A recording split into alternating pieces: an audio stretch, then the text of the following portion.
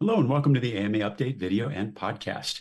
Today we have our weekly look at the headlines with the AMA's Vice President of Science, Medicine, and Public Health, Andrea Garcia. I'm Todd Unger, AMA's Chief Experience Officer in Chicago. Welcome back, Andrea. Thanks, Todd. Appreciate the opportunity to be here. Well, this is going to be our last update before Thanksgiving. So if you're looking for something to go along with that turkey and mashed potatoes, you'll have an AMA update to take a look at over the long weekend. Kicking us off, Andrea, we often see a spike in respiratory illnesses following the holiday. So why don't we just get kind of the lay of the land on where things stand as we enter Thanksgiving weekend? How are things looking? Well, right now, cases of the three respiratory illnesses that we are typically looking at this time of year, COVID, RSV, and flu, are relatively low. And if you recall, we did have that summer COVID surge. However, that began receding in September. Since then, cases, hospitalizations, and deaths have generally been trending downward. If we took a look at the latest wastewater surveillance data from the CDC, it does indicate that the levels of COVID, flu, and RSV are either low or minimal as of the first week of November. And if we look at data from the same week last year, the rates of COVID and RSV were both already on the rise. And then flu began to increase towards the end of November last year. However, we're still obviously at the beginning of the season. It's still likely that, as you said, we'll get a new wave of illness when those holiday gatherings and colder weather hit. There was a recent Axios article that quoted Michael Osterholm, who we've talked about as a noted public health expert, as saying, from a respiratory virus standpoint, this is probably the lowest we've been in terms of risk in the community for any serious illness since the beginning of the pandemic. However, he went on to state that a quiet start does not mean a quiet ending. Well, we'll take a quiet start as something to be thankful for as we all head into the holidays here. Andrea, so far, COVID, RSV, and the flu are relatively stable right now. Are there other respiratory viruses that we need to keep an eye on? Well, the short answer to that is yes. Rhinoviruses and enteroviruses, those typical cold viruses, have been around since August. And as we've discussed here before, pertussis, also known as whooping cough, has returned to those pre-pandemic levels with more than 10,000 cases typically reported each year. I think the other one that we're hearing about that we need to keep an eye on right now is walking pneumonia, which is hitting kids and adults at levels that we haven't seen in years. And last month, the CDC said cases of walking pneumonia started rising in late spring. They've remained high, and children's hospitals are getting hit particularly hard. According to that same Axios article, some hospitals are reporting as much as a tenfold increase from last year, and they're expecting more to come. Walking pneumonia is a mild form of pneumonia, so kids will often feel well enough to go to school.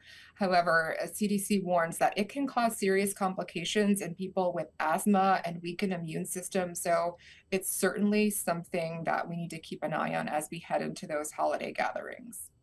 Andrea, those are pretty astounding numbers. Is there any preventative measure that we can take? Well, Todd, as always, the best thing you can do is stay home if you're sick, so you're not spreading those illnesses to others. It's a good idea to test for respiratory illnesses before you're going to those family gatherings. This is especially important if you will be around immunocompromised individuals who may be in attendance. And as a reminder, this year we do have those new at-home combination tests for both COVID and then influenza A and B. There was a recent NPR article that noted that these tests are likely to be a game changer. So far, FDA has authorized 9 over-the-counter combination tests. One of those recently received FDA marketing authorization. The other combination tests are available under emergency use authorization. As we've discussed before here, all but one of those tests are antigen tests. So they work like the do-it-yourself COVID tests many of us have become accustomed to with a nasal swab sample. The other is a molecular test that uses a different technology. If you are testing because you have symptoms and you test negative, it is always a good idea to test again 2 days later. This will not only help protect others by helping to limit transmission, but it can also help people get treatment early, which we know can be critical when we're dealing with these viruses. Absolutely. Well, thank you for that update. Andrew, we also think of the holidays as a time where, I don't know, we might overdo it. But a new study suggests that we have a problem that extends far beyond the holidays, and the problem is complex. Tell us a little bit more about that. Well, it certainly is complex. And there was a large study that was published a couple of weeks ago in the Lancet, and it was reported on by the New York Times. And it said that nearly 3/4 of US adults are overweight or obese. This is a startling number. And as the Times article pointed out, could have wide-reaching implications for the nation's health and medical costs as we face a growing burden of weight-related diseases such as diabetes, high blood pressure, heart disease, and even cancer. The study documents a quick and steady rise in obesity rates nationwide. That was like since 1990, when just over half of adults were overweight or obese. I think equally concerning, it shows that people are becoming overweight or obese at younger ages than they were in the past. The study's authors documented increases across all ages, but were especially alarmed by that steep rise among children, with more than 1 in 3 of whom are now overweight or obese. They forecasted that without aggressive intervention, the number of overweight and obese people will continue to go up, reaching nearly 260 million people by 2050. Andrea, those numbers they're frightening. I read that article when it came out, and it's just so surprising, especially since you mentioned like this is a trend that really accelerated from the 90s, which doesn't seem that long ago for me, but until now, it's just not that much time. How did we get there? Well, some have suggested that our current policies simply don't do enough to address this crisis, but there are really a lot of potential drivers. And the Times article specifically cites the wide availability of ultra-processed foods, the challenge to accessing fresh fruits and vegetables, and then that increase in sedentary online activity. The article also called for more research into understanding the potential effect of environmental factors, so exposure to microplastics that may be disrupting our microbiomes.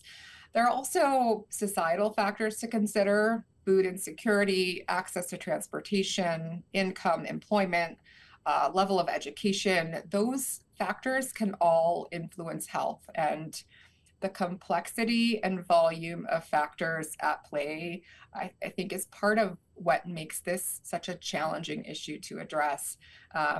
It's been referred to as simply a calorie issue, where the fix was to eat less and exercise more. However, it is more complex than that. We have to take into account genetic, physiological, and environmental factors as well. It's really going to take a multi-tiered approach to address it, including not only those individual interventions, but also those population level and systemic changes. Well, that is certainly something we'll continue to watch. Andrea, and better news, there is another new study out that suggests that just 5 more minutes of exercise can help you lower your blood pressure. What can you tell us about that? Well, this was reported on by Healthline, and it was a study published earlier this month in the journal Circulation. And that headline may lead people to think that they just need 5 minutes of exercise per day to get that benefit. But what it is actually saying is we need 5 more minutes of exercise a day. And that is clearly an important distinction. What this study revealed is that by adding just a few minutes of vigorous everyday physical activity onto our daily exercise routine can help control blood pressure. The researchers found that an extra 5 minutes of stair climbing or cycling or running was linked to slight reductions in systolic and diastolic blood pressure, while clinically meaningful improvements were seen at an additional 10 and 20 minutes of daily exercise. Those less strenuous forms of movement, such as standing or walking, had more minimal effects, but overall, making small additions can be helpful, such as short 5-minute brisk walks while at work, taking the stairs instead of the elevator, or parking farther from the store and walking. I'm comforted to know that you didn't suggest that I need to run for 5 minutes. That may as well be an hour for me. Andrea, how much exercise should we be getting in a week in order to add 5 minutes on top? Well, the physical activity guidelines for Americans recommends that adults get at least 150 minutes of moderate intensity exercise each week, or 75 minutes of vigorous exercise, or an equivalent combination of moderate and vigorous exercise. One of the researchers on this study said that for heart health, he recommends closer to 30 minutes of moderate intensity aerobic activity daily, most days of the week. Well, that's good to know. To close out this week, there are also some health benefits that are linked to another practice that requires a little less physical activity. What can you tell us about that? Well, this is not new research, but I think is particularly relevant right now as we head into the holiday. And that is according to UCLA Health, the simple practice of gratitude. So regularly focusing on the positive parts of our lives is a powerful health habit. Research has shown that practicing gratitude just 15 minutes a day, 5 days a week for at least 6 weeks can enhance mental wellness and possibly promote a lasting change in perspective. Gratitude and its mental health benefits can also positively affect your physical health. There was a review of 70 studies that included responses from more than 26,000 people, and it found an association between higher levels of gratitude and lower levels of depression. Gratitude has also been recognized as a coping tool for anxiety by combating negative thinking patterns and keeping thoughts focused on the present. And it can also help relieve stress by calming your nervous system and promoting better sleep. Interestingly, several studies even show that a grateful mindset positively affects biomarkers associated with the risk for heart disease. So these are good things to keep in mind right now, and something that we really can do anywhere. Well, that sounds like a great place to wrap things up today. As always, thank you for being here, Andrea. We are certainly grateful for you.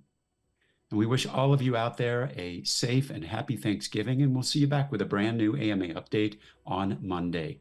If you found this discussion valuable, you can support more programming like it by becoming an AMA member at ama-assn.org/join.